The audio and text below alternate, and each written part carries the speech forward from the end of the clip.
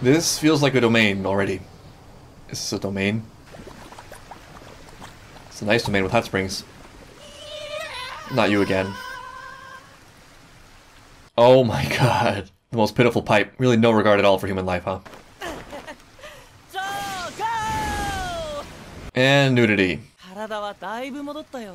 Unfortunately. Looks like he's just around for the ride. But no worse for wear emotionally, it seems. Poor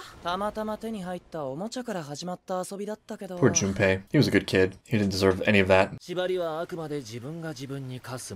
Okay, another interesting role. He really is just a kid, huh? Yeah, we definitely established the hierarchy there. In power. Sukuna doesn't care about Junpei. It seems like the only thing that would ever sway Sukuna is power. The only time I can remember seeing him interested in anything was in Guro's mystery power, whatever that is. You'd have to offer something that would benefit him. Something tells me that Geto was confident in that outcome from the beginning.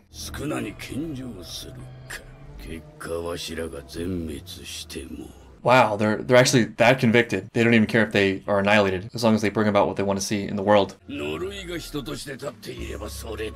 hope he's the first to go. Oh, an attack on the school. That's pretty crazy. That's the plan, but it hasn't really gone that way so far. Yeah. The real threat. The longer this goes on, the more it seems like Gojo's going to become their target. He's sort of the obstacle to everything, no?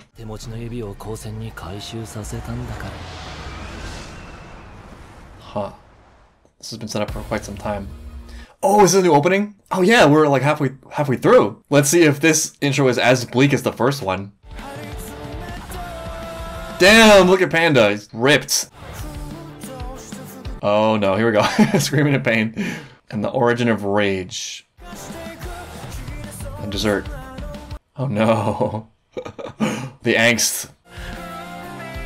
Hey, there we go. And Panda. That's kind of cool to see the progression in openings like that. The first one was so hopeless. It's like there's nothing I can do. I'm not meant for this world. I'm wearing a mask. I just want to give up. Why am I even here? Just to suffer. So far this is like, man, I got a lot of rage. Where does it come from? Gotta keep it moving. Is this a turning point for the heroes and their outlook? Yeah, there we go. And he's an elephant, expanding the zoo. Change reality in the face of bitter truths.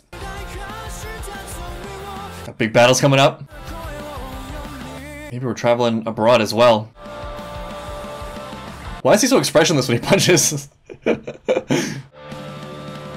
Hey, that's a nice touch. Hell yeah, that was cool. Sort of rewinding back the whole thing at the end. I like that opening a lot better than the first one. I like it better musically, but I like that it encapsulates what seems to be the growth for the characters. I mean, the first half of the season, you know, they're showing up, and they're good kids, but it feels like they're all sort of lost in their way, but they're looking to find it. You know, they're making the best of what might feel like a hopeless situation. They're moving closer and closer to what they actually believe in. A process that will inevitably make them stronger. A lot stronger. It's also great because we've got not one shot of Panda, but two. Once in an office, and once in just Ultra Beast form. I can't wait to see more of Panda fighting, like actually fighting, what his domain would look like. Guarantee you it's amazing. And one thing that is exciting about the intro, if it's a prediction of what's to come, the first half of the season kind of left Yuji somewhat isolated, faking his own death. There's a little bit of a vacuum that forms, you know, what you come to expect in anime, that part of what makes it great is the crew. There's a chance that sweetness will be heightened in the reunion this half of the season by that very absence. It's gonna feel really cool, I think, when they're all involved and on the same page. We got the cast, right? Now it's time to go nuts.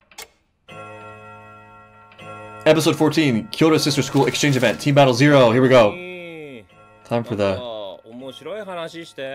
tournament arc. We clash our abilities, but more importantly our personalities. That's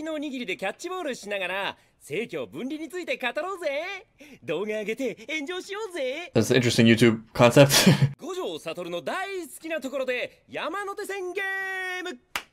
That's my favorite drinking game. Just tell me that I'm great a lot. Drink every time Gojo is great, and then die. Speaking of having a good death. These two are an interesting pair, too. They're both awesome, but so different in disposition, which makes them perfect. And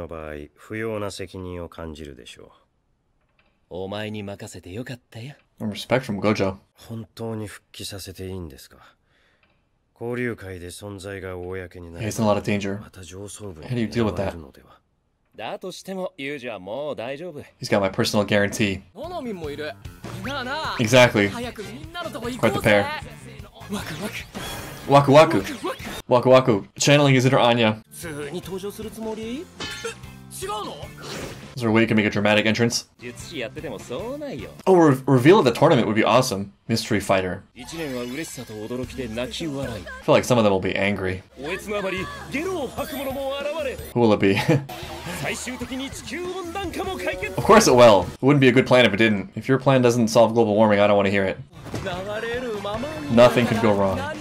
You're in great hands following Gojo. But also nothing could go wrong, because it's Gojo. Oh, this is interesting. What is his form? Alien? This legendary Okotsu. His reputation's being built up so well. I wonder if he'll even show up this season. Nothing as condescending as a good Ara. Yeah, we've been introduced. New character. Nishimiya Momo. And Ultron. One of those, huh? Who we've seen? Miwa, yeah. Assistant to the upper-ranking member of the school. Iori Utahime. Hime?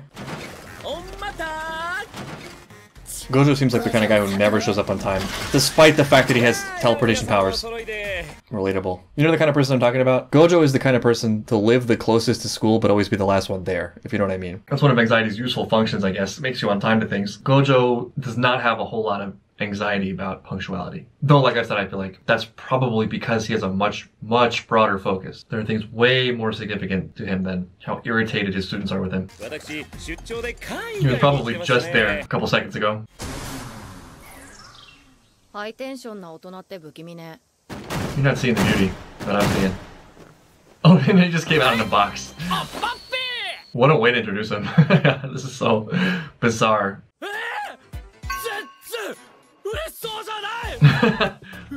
No one's even vomiting. What a disappointment. Though I have a feeling this is what Gojo wanted. This is the reaction he was looking for. Shock. Whoops. Gakugan. I'm not even gonna try that one. Nope. Again,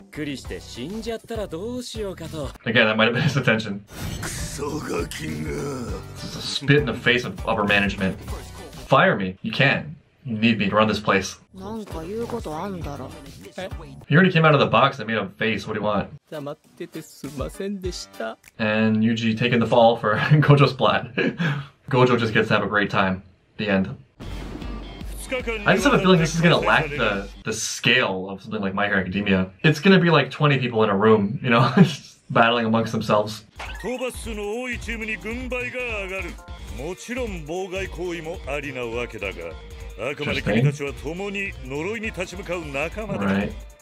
Nothing too damaging. Very self-aware, yeah. That's the purpose of the arc. Damn, to do that to Gojo like that, it's impressive.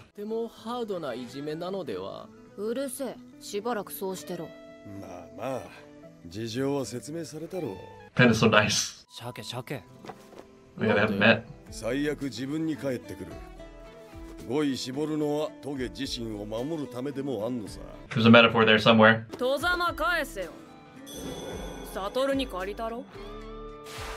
was hers. The mini buster sword. It's gone. And once again, Yuji takes the fall. It's interesting how they all have different reactions to him. He's not universally loved. I wonder if there's a connection between how much the students like him and how much they need and expect from him. I felt that way as a teacher sometimes for my students. In the events where I felt some sort of disdain or disregard from students, it was either people who were just really determined to be terrible. Like, for example, I was put in charge of a class that had been specifically selected for behavioral problems after their teacher quit because of them. That was kind of rough. Very interesting experience though. But also interestingly, even if it was a very different manifestation manifestation of this dislike or disregard or whatever was from the students who were really high achieving, but had a very, very specific way they wanted to go about it. Students who wanted to know exactly what the plan was at all times and were really attached to getting a maximal score and therefore needing to know the perfect way to get that maximal score. That runs somewhat counter to my natural disposition as a person, which was reflected obviously in my disposition as a teacher, where I had more of a learning goal than, you know, a grade goal and outline, and was a little bit flexible or loose in how I went about that day to day. So the students who really were invested in the grades or were uncomfortable with kind of ambiguity about the structure of the course were the ones that seemed somewhat frustrated by my class in certain cases. Yuji is gonna love Gojo, first of all, because how could you not? But second of all, because Yuji's just here eager-eyed looking to learn, and Gojo is a master. I can imagine other students having different priorities. Actually, come to think of it, isn't her goal to, you know, become a top grade sorcerer so that she can stick it to her parents?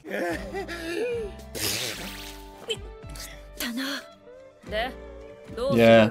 Yeah, she's a planner. Not just any punches, though. You can punch at the soul level. He's a lot stronger than you remember, probably. That's really high praise. And who's, like, fought Sukuna, for that matter. Kyoto side meeting. He's the target. Kill! That took me a second there. Wow, imagine telling this to the whole group of students, asking these kids to murder. Yeah, right. Oh, I thought she had different objections to that. But nope, just logistical. I want to hear what the robot thinks. Yeah, there we go. Screw this guy. Forget your bloodline. No need. It's not the same on TV. Duh. His plan's better than this guy's plan. Right, this taste and woman thing. Wow. My respect for this guy just went up by about 1,000. I'm glad there's some common sense in this room. It's some common decency. These kids are victims. I mean, they've been through a lot more than I have. They live a life that I'll never live. I can't pretend to understand it. But I feel like this conversation should have just ended at killing a classmate. They kind of brushed that off with mild distaste for the idea. This reeks of isolation, being in the same world too long, losing touch to the world outside of your community. In a way, it's like college.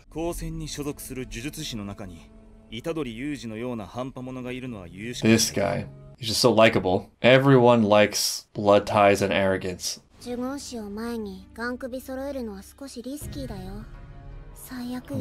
to see what he can do too. The respect. He's got a grudge.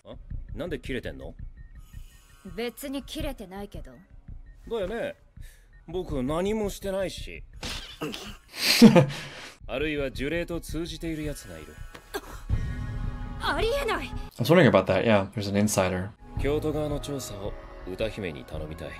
might turn out that it's in the Tokyo school. Oh, that's made it so much worse. He doesn't have to respect crap. He's Gojo. Deal with it. Oh, I want to be Gojo so badly. I want that kind of freedom. A lot happened.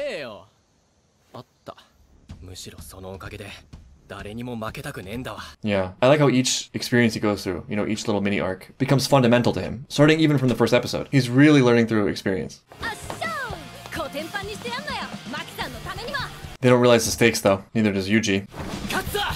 Let's do a cool pose! Or not. Someone tell her that he's the protagonist. And new ending! You got big shoes to fill. I guess if you can't go cool, you can go sweet? That's an angle. You can't out-cool the last ending. There's no way. I wish I'd known it was the last time I was going to hear it in video. I would have appreciated it more. Speaking of recapturing a dream.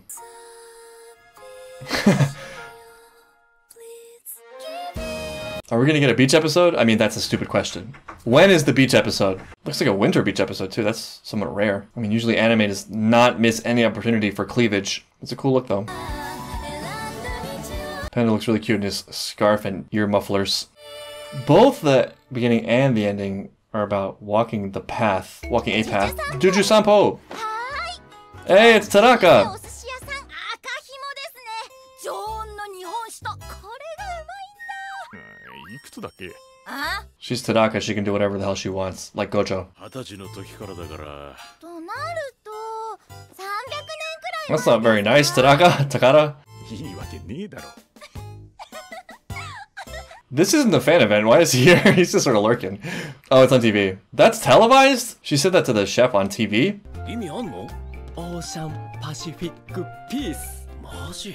So as the first episode of the second half of season 1, this served as setup for a bunch of things like introducing some of the Kyoto characters we haven't met yet, setting the stakes for the tournament, which is just way more direct than I expected. I mean, I knew that the upper management was not great, but to ask the students just outright like that to kill another student, it's kind of off the walls. And then the fact that they only expressed kind of mild distaste at that idea is a lot, but also the reveal of Gojo's suspicion, which may have been raised before, but I don't remember. I sort of had a feeling this was the case, at least, that there's an insider helping the villains among the sorcerers, which is really interesting. And then kind of some closure on Yuji, the fact that he's, at least to a large degree, processed the events of the end of the first half of season 1, and is in some key way better for it. One thing that's interesting about the show is I feel like the events and the time move pretty quickly. It's only been 13, 14 episodes, but Yuji's already been through a lot, and it's pretty clear to see the fact that he's progressing through his experiences. And the more I see of that, the more I'm interested in what his final outlook will be. What will be his challenge, or the crux of his decision, or whatever this is culminating towards. But either way, this is setting up to be a really cool tournament, not just because tournament arcs are great by nature typically, but because there's a lot more going on here than just a friendly battle between schools.